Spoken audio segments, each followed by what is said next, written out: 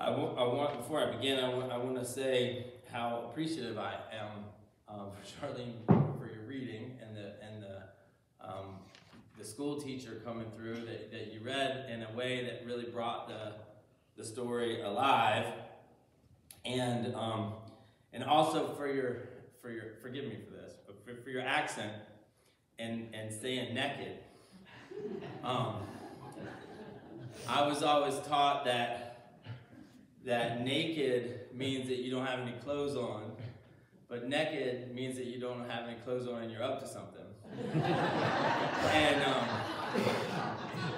and how appropriate that is for Adam and Eve in their hiding. They must have been up to something. They certainly were overcome with guilt and shame and blame. But let's pray. Heavenly Father, thank you for today. Thank you for this congregation. Thank you for our place and our chance to worship you, to talk about your stories, to talk about what your will is for us. And may your Holy Spirit come and bless us as we discuss and think about this so powerful of stories. In Jesus' name we pray. Amen. I decided in this, as we read through the Bible in a year, I wanted to preach in reflection of that too, as I've done with other all-church things that we've done. But I think all of us ran into the same realization that in the first 3 days there had already been 8 important stories that needed addressing. And looking ahead, there will be some time that we will spend in Leviticus and Numbers and some other things that are a little bit more, less colorful, less stories. And so we'll probably catch up at some point. But I wanted to take the time and to read through and preach on some of these important characters and events that take place in Genesis. So they'll be reflecting of where we have already been in the reading of the Scripture. There's so much in these stories. There's so much wisdom that we can hear, that we can learn from, and that can give our faith some depth.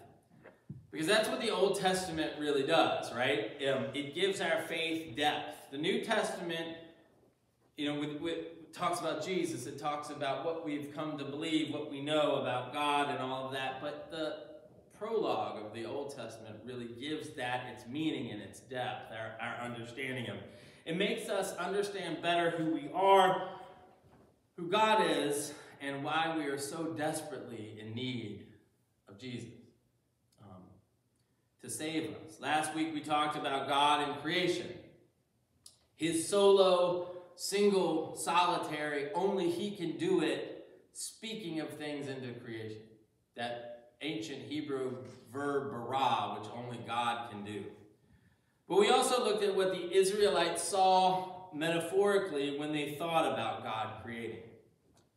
How they did not really have a concept for nothing, of which for God to bring all of existence into.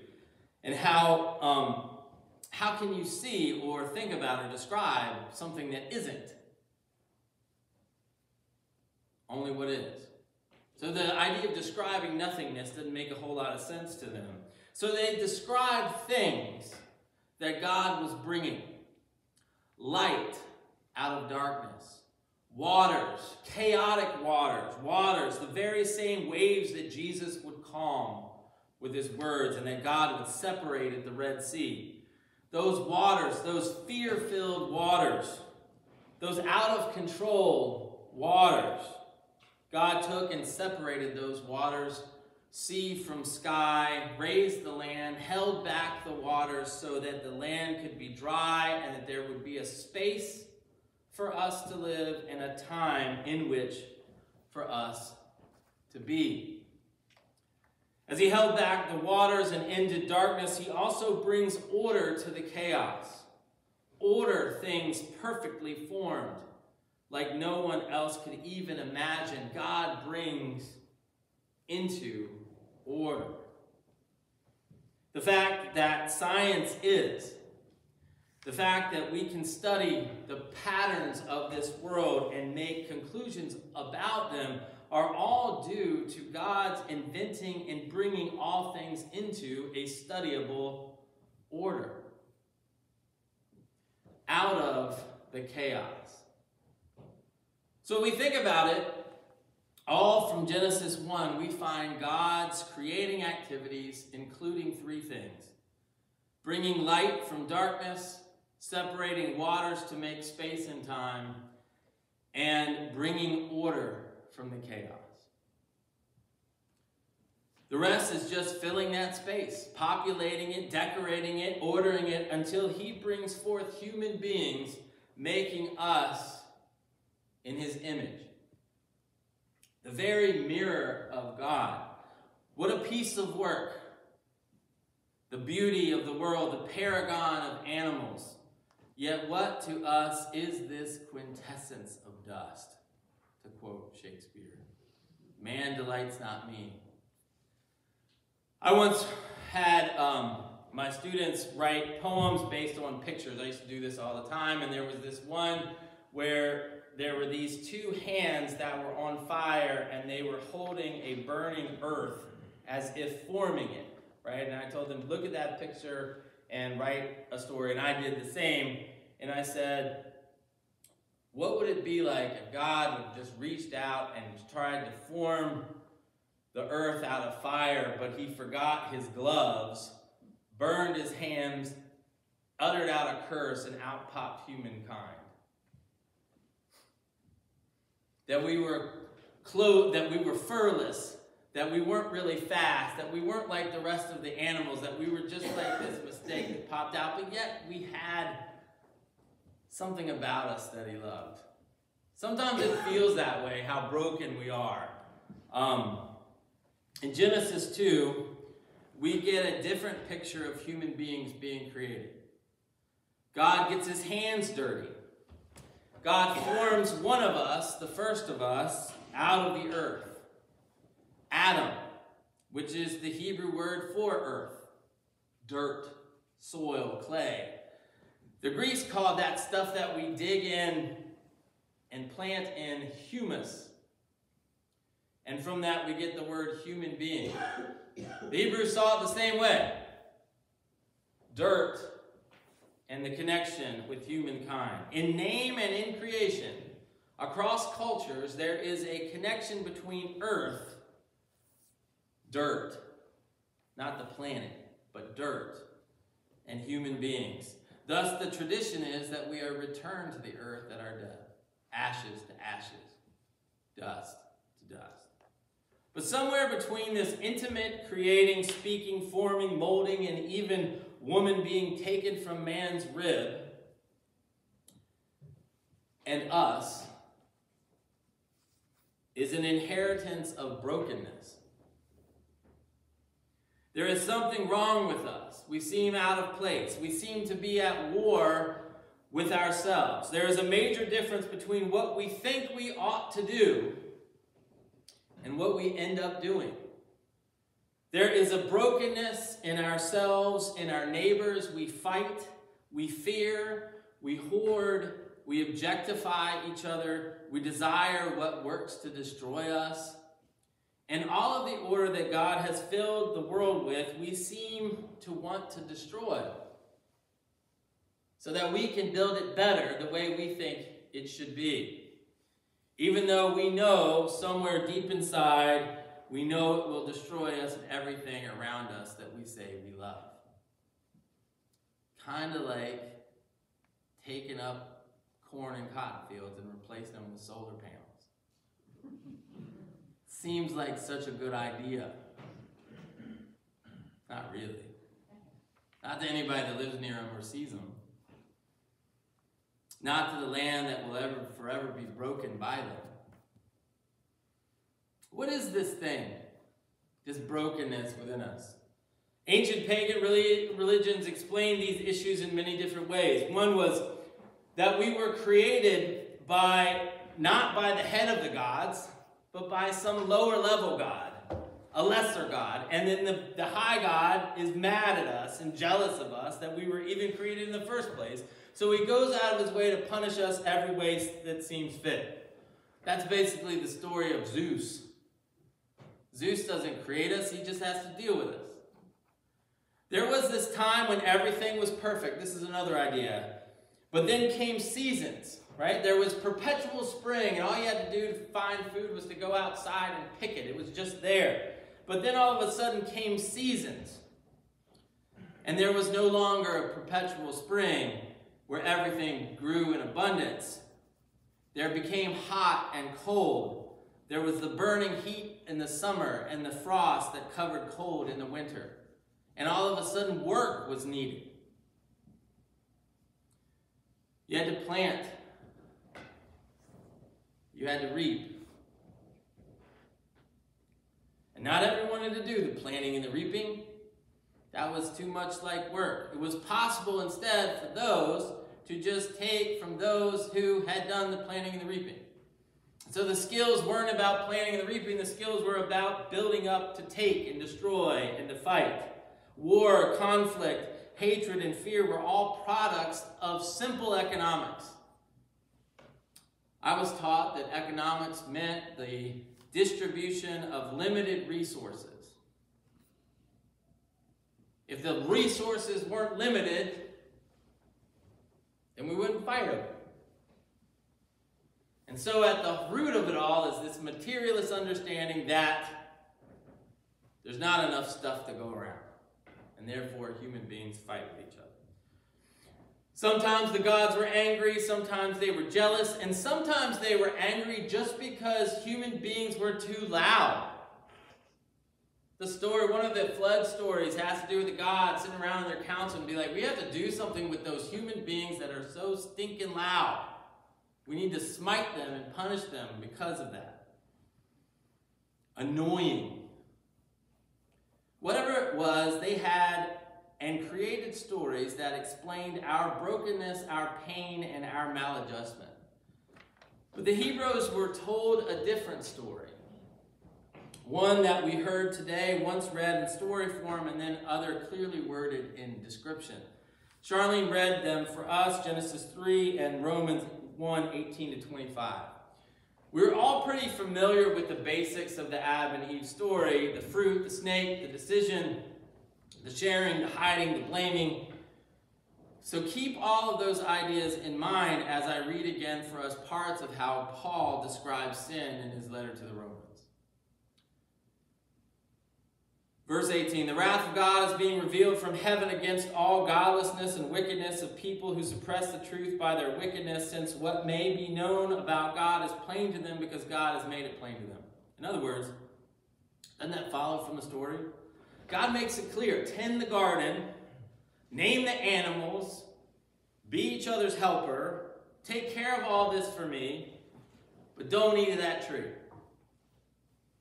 It's not like he doesn't tell them. 20, for since the creation of the world, God's invisible qualities, his eternal power, his divine nature have been clearly seen, being understood from what has been made, so that people are without excuse. Adam, where are you? We used to walk in the cool of the day. Didn't I understand? Didn't you understand? Didn't I tell you what this was about? Didn't I show you that I could speak things into creation and they would just be? Didn't you understand that? What part of that didn't you understand? No, they knew. For although they knew God, they neither glorified him as God nor gave thanks to him, but their thinking became futile and their foolish hearts were darkened. What did it take? What did it take for them to stop glorifying God? A lie, right? That's what the serpent says. Did God tell you not to eat of any of the trees? He told us not to eat nor even touch that tree lest we die. The serpent then says, you will not die. In Hebrew, it's the exact phrase of God repeated again for the third time. Only this time there's a little Hebrew word that's really just two letters jammed at the beginning of it, lo. And lo means that everything that follows this is not true. In other words, God lied. God is a liar. And he goes on to say, not only does God lie to you, but he did so on purpose because God is afraid of you. He's afraid of you becoming like him. And that then you will not need him anymore. Speaking things into creation, separating the waters to make space, establishing order in the chaos, a lie destroys all three. Just like that. This is verse 22, although they claimed to be wise, they became fools. Does Eve claim wisdom? When the woman saw that the fruit of the tree was good for food and pleasing to the eye and also desirable for gaining wisdom, she took some and ate it. Took and ate. And by doing she, verse 23, exchanged the glory of the immortal God for images made to look like mortal human beings, birds and animals and reptiles. Now, obviously, it's not exactly birds and animals and reptiles, but it is the exact same thing. Exchanging the truth for this lie. And then the only thing that can come from that is created things. When you tell a lie, the world changes. Because the truth all of a sudden is brought into question. Isn't that a parallel? Does it come direct from here that Paul is writing? With no God. If there is no God, or if there's a God who lies, then all of a sudden there's this vacuum and a need. And so we fill that vacuum with things other than gods. In Paul's time, it was those gods were pagan religions and statues and idols, those reptiles and all of those things that he describes. But now it's anything that we use instead of God. The next verse, Paul says, therefore God gave them over in their sinful desires of their hearts to sexual impurity for the degrading of their bodies with one another. Do we see this around us? Do we see this in human history? When the lie is believed and the vacuum is created and it is filled with other things, doesn't that tend to lead human beings to sinful desires, sexual impurity, and degrading of our bodies? The question is why? And verse 25 says, they exchanged the truth about God for a lie, and worshipped and served created things rather than the Creator, who is forever praised. Amen. Look at the way that the two parts of the Bible are paralleled. The story of Adam and Eve and the fall, and the way that Paul describes human beings falling into sin. Exchange the truth for a lie, begin to worship created things like idols of stone, yes, but also anything that we create in our world to take the place of God.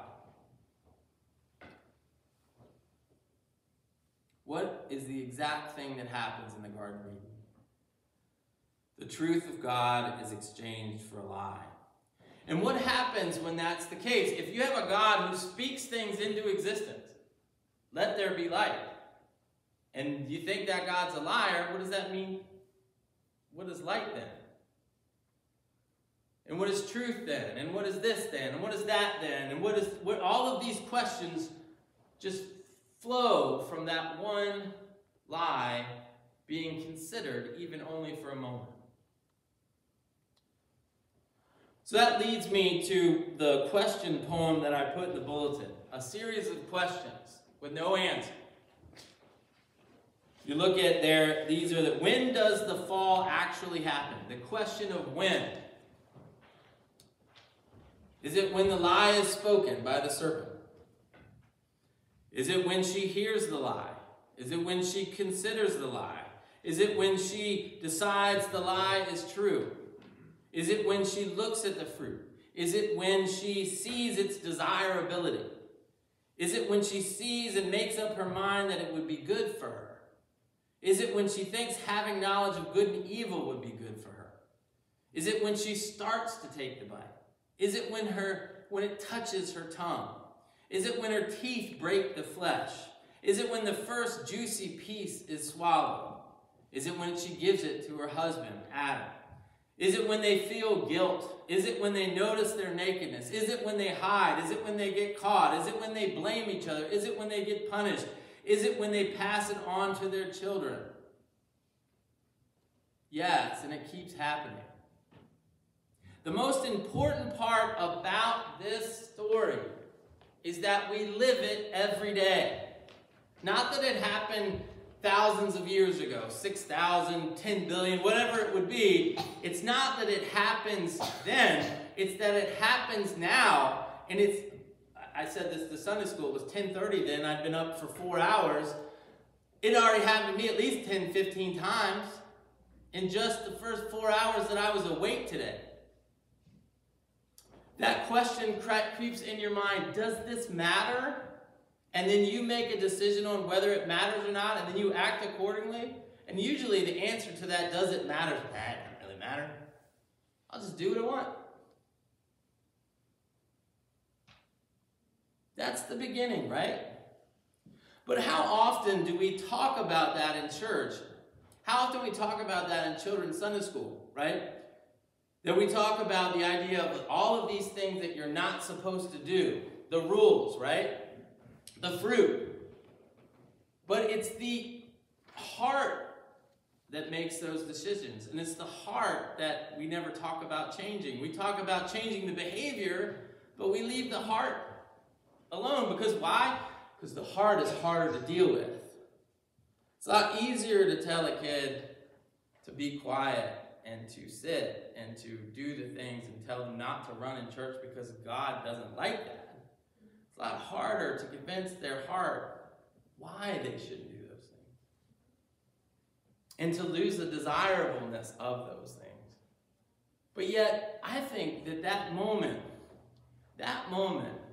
when Eve just for a second considers that lie to be the moment it all falls apart. The moment it all falls apart. Because of what the lie creates. And we've been living in that sense, and it's not all her fault, because we do it ourselves. As I said, I've already done it 15 times today. Probably 16 now that it's half an hour later. It's amazing how that works, right? I mean, like, the bell rang twice for Sunday school to be over. Yet we kept talking because we say, well, it doesn't matter whether church starts at 11 o'clock or not. Maybe, but it creates this like parallel situation. And that's just little things. When you talk about big things, it's huge. And the idea that the root, what Paul describes as the root of our sin is exchanging the truth about God for a lie. That's an amazing thing. And everything falls from that. Have you ever had a headache? I think that's a pretty standard human thing. You ever had a headache? What's your first solution to the headache? Is it to ask yourself why you have a headache? Or is it to take some Advil? Advil doesn't fix the reason why you have a headache. It just gets rid of it. Dealing with behavior doesn't fix the reason for the behavior. It just means that you don't have to deal with it anymore. How interesting is it? And how much harder it is to deal with the root of the problem, which is a lack of faith in the truth. How interesting is it then that the Protestant Reformation would be built on this idea of salvation by faith? As if faith in the truth of God, in the same way that bad faith about the lie of God creates a world of sin, an idea of believing in the faith of the truth of God might be the beginning of remedying some of that sin. And that only comes when Jesus Christ shows us that much more about what God's about. Just like God shows up in the garden and we hide, Jesus shows up in the manger. The question is, do we hide from him? Or do we see that he comes in peace, that he comes in a way of forgiveness, and that he comes loving us enough to forgive us? I was looking as we were going through the Bible, I'm a week ahead, at least a week ahead. So I was reading the Joseph story afresh. There's a point in time where Joseph has already forgiven his brothers. They've already had the great reconciliation moment in chapter 47. But then in chapter 50, after Jacob has died, after they've been living pretty high in Egypt, after they've been doing all of that for all of these years, after they've been living again as a family, they come to Joseph again and say, we need you to forgive us. And Joseph's response is beautiful. Just says, Joseph wept. Later on in the New Testament, in a verse that every child has memorized because it's very short, 2 words.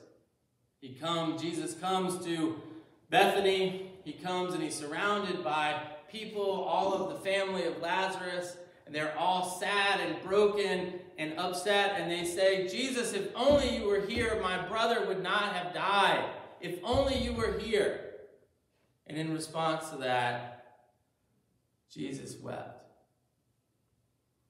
In the same way that Joseph's brothers put limitations upon the power of forgiveness and the reality of forgiveness because they didn't believe, the people surrounded by Lazarus put limitations on the power of God and the power of Jesus.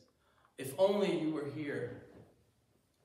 You can see in Jesus' tears, I am here now. And death has no authority. It didn't matter. Lazarus, come out. And he does. Calling us to believe in not the limited truth about God, but in the full truth about God. That all of our doubts that we have been heir to since the first doubt was introduced into the world, they fall away in the face of the truth about Jesus Christ. May we again be attached to that truth and be changed forever by that truth. May it be so. Let's pray.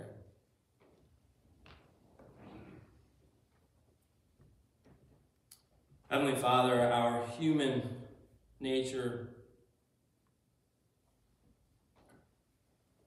seeks to limit your power, to limit what you are, to create a vacuum that we can then insert ourselves into it and make those decisions and to be free and to think that our way is the better way.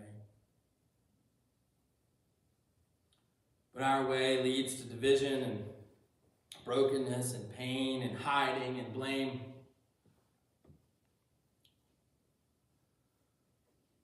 And you are further and further lost from our minds. Yet you always show up. And there is a place within our hearts, the desire to be made whole again. We thank you for sending Jesus Christ to fill that hole and to do so much more than our limited imagination can even fathom. May we be made whole through his love, and may our faith in him be our salvation. We pray those around us living in the darkness of fear and worry, of grief and pain, of of wondering what tomorrow will bring, those who are suffering from sickness or chronic ailments, chronic pain, hopelessness at our face. May we remember that God in his steadfast love always shows up. And his presence can be felt and is real. Often just when we need it the most. In the next moment, let us pray for those specifically in our midst, in our families, in our congregation, in our hearts, by name or in the silence of the next few minutes.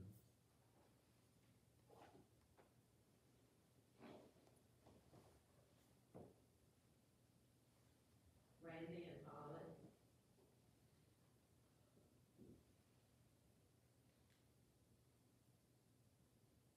Cheryl.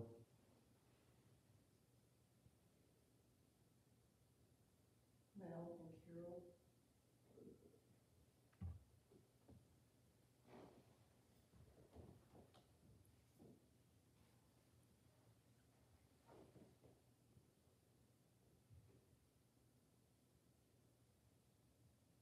Lord, you know our desires before they even come to our lips. We dedicate to you and to your will all of these prayers. And we do so in the name of Jesus Christ, who taught us when praying to say, Our Father,